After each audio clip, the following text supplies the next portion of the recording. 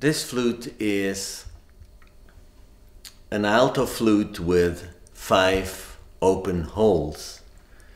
As you could hear, the open holes allow you to play more multiphonics and they help to project the sound into the hole. It's quite a challenge to design a flute like this, and this is the result of a 4-year collaboration between Eva Kingma and Brannen. Just to show you a few details of the craftsmanship of Brannen. If you look at the way how he put the low B foot, which includes 3 keys, they all come together here for your small finger, 5th finger of the right hand.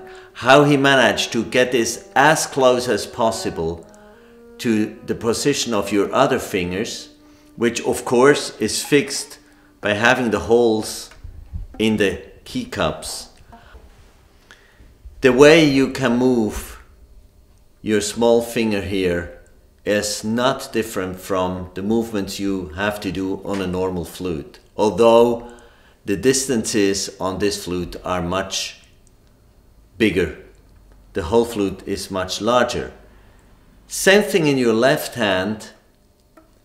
The way you have your hand is like the position on your normal flute. To make this possible, a few of the keys have been moved to the back side that used to be in the front before.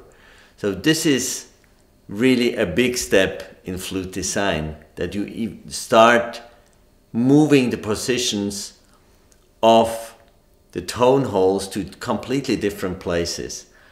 And this is the thing I really like about Brannen, his way of constantly coming up with creative solutions for problems where you think you can't solve them.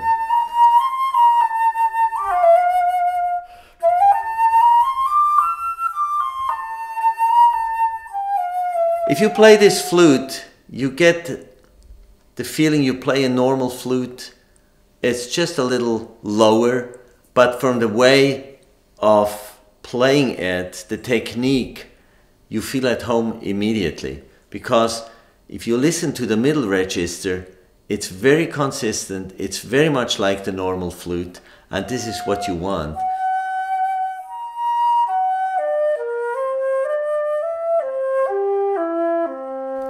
You don't want a high register which gets that kind of nasty nasal sound.